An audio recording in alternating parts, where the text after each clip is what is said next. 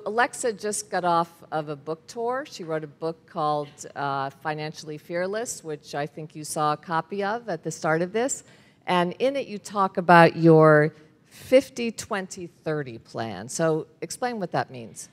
So a few quick things. As I described, when you come to LearnVest, the #1 financial question that people have is, what do I do with extra money? Even if it's $50 a week, or if it's $500 a month, or $5,000 a month.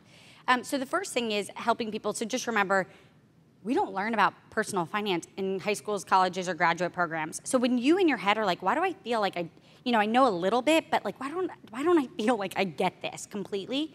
None of us learn about it. And the worst part is we turn to people like our parents or friends to ask them for advice, but they also haven't learned about it. So it's like the blind leading the blind sometimes, and it's really dangerous. So in the 50-20-30 rule, it's a financial planning principle. I didn't make it up. It's really straightforward, but it gives you a good sense of, are you living within your means? And here's how it works. And when we make a financial plan for you at LearnVest, we've even simplified it further. We give you one number, and that's your spend it on anything in the world that you want number. And we've found behaviorally it's the best thing that keeps people on track for their budgets. So we could take a household and say, you guys get $500 a week, go crazy. And that's the best way to do it. But that stems from the 50-20-30, which is, I'm just going to use basic math. Let's say my household sitting here right now makes $10,000 after taxes. So that's the cash that hits our bank accounts. So 50% or less should go to essentials. That's the roof over your head. That's your transportation to and from work. So in New York, it's the MTA, and it's your taxis. If you live in the burbs, it's your car insurance, and it's everything that goes into that car, so things like your gas, et cetera. Number 3, it's your groceries, because you have to eat to live, and in fact, you could eat groceries for every meal. And then finally, it's your utility bill. So that's what's essential to keep the roof over your head, and it should be 50% or less of your household income. The other reason that we want it to be 50% or less of your household income, especially if you're married, is if one of you loses your job, you can still maintain basic life. 20%, so after the 50, 20% or more should go to the future. And there's a graph in the book that I came up with. It's like not rocket science, but it basically shows you this.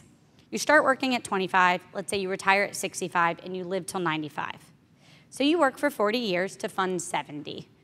So if you are not saving at least 20% or more for the future, basic math here, you only work for half your life, you have to save a lot for the future. And that's the big thing. Or you have to work longer. Or you have to work longer, which lots of people think, but what if something happens? What if you are a nurse and you have a hip replacement and you can't stand up any longer? Or what if you start to get dementia, like one of my grandparents, and you just can't keep doing the job?